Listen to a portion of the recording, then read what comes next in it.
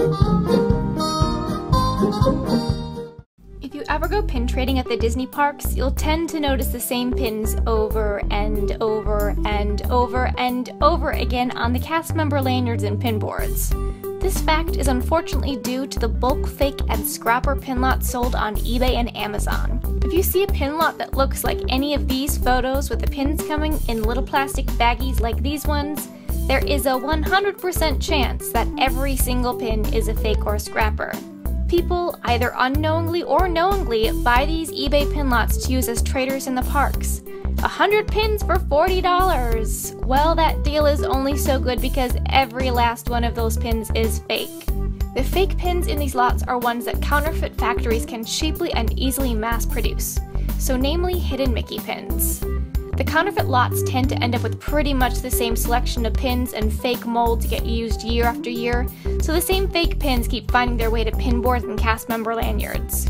But there are notably some pins that you see on just about every single pin board because they come from these fake pin lots and nobody really knows what the heck they are.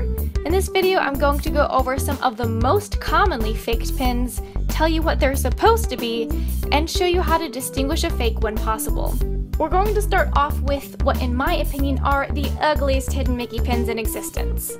And that would be the World of Color fountain heads. These hidden Mickeys were released at Disneyland in 2011, and they're made to be anthropomorphized fountain heads from the World of Color nighttime show, but really they're just terrifying. Not only are they weird looking, but they're highly faked and you'll find them in many pin lots.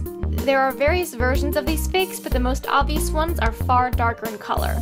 Another of the Disneyland Hidden Mickey series that you constantly see faked and on all the pin boards is Mickey's Toontown Pinwheels from 2013. Again, most people have no idea what these designs are supposed to be, but they're designed after the pinwheels found by Goofy's house in Mickey's Toontown out in Disneyland. You have the baseball player, cycling lady, juggling clown, runner, flying man, and ice skater. The fakes of these pins are generally quite off in color, like with neon yellows, and tend to have pretty awful scratchy paint. This next set of hidden Mickeys I do think are pretty neat. They're from Walt Disney World, released in 2008, and are styled after the car window decals that Disney sells. They have a set of a family with mouse ears, mom, dad, son, daughter, and baby, and a set of pets with mouse ears, bird, dog, fish, cat, and pig. The pig pin, however, is the only one from the set that has not been heavily faked and is thus incredibly rare. If you find a pig pin, you've got yourself a real find. Released in conjunction with this set of hidden Mickeys at Walt Disney World was Mickey's Fun Food Collection. All of these pins are as heavily faked as the other, but you tend to find this pin on the boards more than the others. Because, what is it? Well, it's supposed to be a Buckeye, which is a peanut butter and chocolate candy. Yum! Made to look like the seed of a Buckeye tree. All the fakes of this pin have really off coloring, where it's supposed to be a light tan on top. Some fakes are too dark or are abrasively yellow. Another hidden Mickey set that I quite like but has unfortunately been faked to smithereens is the Disneyland 2013 Wilderness Explorer Redwood Creek Challenge Trail. Styled after Russell's badges from Up, you have pins for animal spirit, puzzle solving, rock climbing, bravery, tracking, and wolf howl. Woo! I think the tracking pin ends up on boards most often since it's hard to tell what it is on its own. A more recent set of hidden Mickeys that you're seeing a lot now are the 2015 hidden Mickeys from Walt Disney World that feature the Epcot Center logos. I do think this is a pretty cool collection, but they were faked pretty soon after being released, and not many people know the Epcot logos. You have Horizons, Journey into Imagination, Communicore, The Land, and The Living Seas. This older set of Walt Disney World hidden Mickeys from 2007 is right up there for the award of most commonly faked, and that's the Character Feet Collection. You have Minnie's footprints, Donald's, Mickey's, and Goofy's. It seems like all the Goofy ones have some weird error on the right foot, but the mark is supposed to be there and represents a hole that Goofy has supposedly worn through the sole of his shoe. These pins have been faked for so long that there are so many different generations of fakes out there, and each one is slightly different but equally junky. Without a doubt, we're on to the most heavily faked set of hidden Mickeys of all time. I think it's a rule that you'll find multiples of these pins on every single pin board you encounter, and that would be the 2010 Walt Disney World Disney Resorts and Past Attractions series of hidden Mickeys. The Disney Resort series are designed after various types of actual hidden Mickeys that are found at the resorts. There's the hidden Mickey on the pillow of the Yacht Club Resort.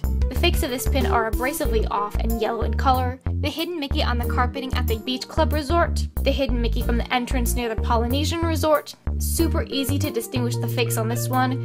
Real ones are gray like an actual rock, and the fakes are a funky brown and yellow. Hidden Mickey on the bedding of the Caribbean Beach Resort, and hidden Mickey on the shower curtain from Animal Kingdom Lodge. I think it's a rule that there has to be at least 5 of the shower curtain pins on every pin board. Then for the past attractions, you have SMRT-1, the robot from Communicore at Epcot, the Plaza Swan boats from the Magic Kingdom, again all different shades of what should be a peach color, the former sign of the Magic Kingdom clock, this one you actually don't see too often from the set, the Butler robot from the Horizons attractions, which you do see everywhere, and everyone's most favorite faked pin that nobody knows what the heck it is, the seagull from the If You Had Wings attraction of the Magic Kingdom. Count the number of these seagull pins you see during a day at the parks, and I'm pretty sure you'll soon reach infinity. Now let's do a quick exercise on this pin board and circle all the hidden Mickeys that are from the resorts and attractions set to prove my point. 1, 2, 3, 4, 5, 6, 7, 8, 9, 10, 11, 12, 13, 14, 15, 16, 17, 18, 19, 20, 21, 22, 23. Phew, that is a lot of fake pins. Just to underscore the fact that these Hidden Mickey series are so heavily faked, I'm also going to circle all the pins that we've talked about so far. For perspective, we've discussed just shy of 50 different pins, and PinPix currently states there are over 120,000 Disney pins. And keep in mind, official Disney pin trading guidelines say when trading with a cast member, guests should offer a pin that is not currently displayed on the cast member's lanyard. That rule kind of goes out the window when there are literally 5 of the same pin on every board. I did also want to quickly give some honorable mentions for most common fakes. You also tend to see this 2010 Disneyland Bedknobs and Broomsticks Hidden Mickey series all over. The fakes are a number of different off colors, and this 2014 Disneyland Mater's Junkyard Jamboree Science Collection. The Mater Hawk pin in particular is doing its darndest to make its way on every pin board, and I think it's just about there. So a common theme that you see with these heavily faked pins is that colors are generally quite off. Some of the best examples of this pin give are the Polynesian pin that I talked about earlier, this series of the Haunted Mansion Hitchhiking Ghosts. They should all be blue hues in color, but the fakes are varying shades of yellow, and the Nemo fish bags. The tops of the bags are supposed to be pure white, but the fakes again are varying shades of yellow. The counterfeit producers do not do well when handling the color yellow. So now you know why there are so many of these same pins in the parks and what they actually are of. The counterfeit pin lots sold on eBay and Amazon truly suck the fun out of pin trading when the pins themselves are junk quality, and it becomes the same 10 pins over and over on every pin board. Disney pin trading is such a fun and addictive hobby, and I love my pins, and I really do hope that one day it can become fun in the parks again. Thanks for watching! I hope you enjoyed this video, and please do consider subscribing if you'd like to see more Disney and pin related content. And I hope you have a zippity-doo Disney day!